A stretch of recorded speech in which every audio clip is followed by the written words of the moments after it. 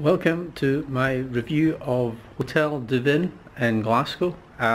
We got a really good cheap deal, sort of 3rd of January, New Year's over, and they're obviously trying to fill rooms. Luckily for us, 3rd of January sort of lands on the weekend and we got the Monday off.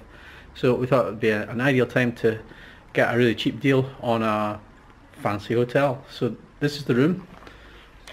We've got the Grand room, it's called. Let me just pan around here. It's pretty big. Because all the way around, we got an upgrade for £25 from the classic room to the Grand room. The total cost was £169, but that also includes our breakfast and our dinner and a bottle of wine. So, I was going to go out and, probably go for a meal in Glasgow somewhere. It would have cost me 60 quid. And I thought, well, just book this room instead with the whole package. I'll show you the toilet or the bathroom. It's pretty big. It's black. It's dark. Fancy taps.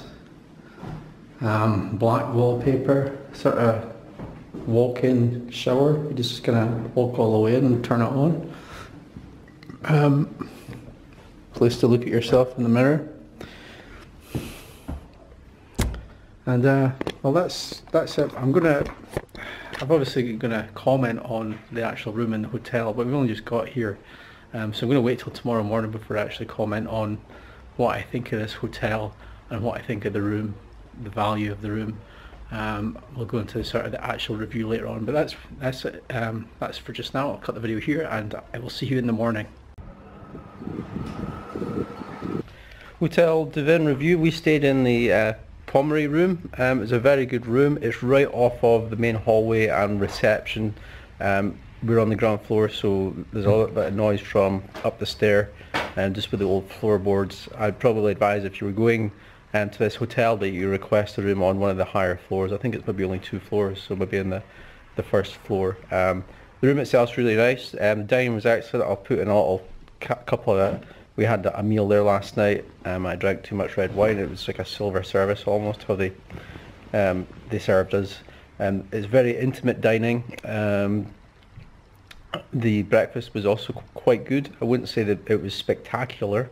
Jacqueline had the French toast, which looked really good.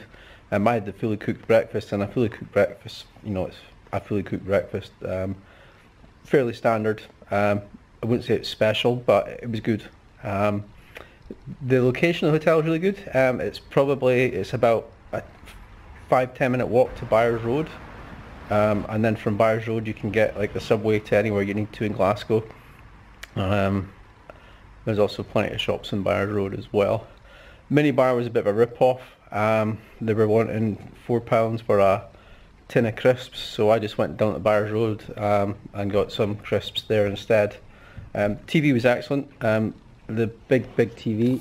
I think it's maybe like a 50-inch TV in this room, and it had plenty of channels on it. Internet connections also really good. There's no password for the internet. You just kind of go on, put in your email address, and then that's you in, which is really good. So yeah, I give this hotel a thumbs up. I definitely stay here again. I wouldn't probably pay the price that they're asking for on the website. I got this through a sort of January promotion. They're obviously trying to fill the beds or the rooms for January because it's a quiet time of year. So I'm not sure I'd pay full price to stay in this hotel. You're looking at, I think, about £150 per room. I might be wrong. I think it would be a little bit lower than that. It's a really nice hotel though. Highly recommended.